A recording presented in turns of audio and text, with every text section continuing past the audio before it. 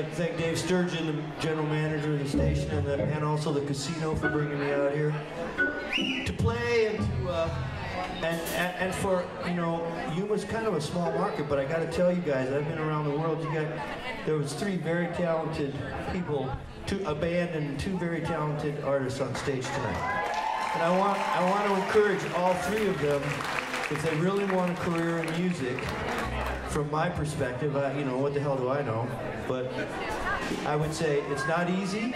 It's the ultimate in self-employment. But if they want to and they work hard at it, I think they all have a chance. And I would encourage them to stay with it. Very good. Thank you.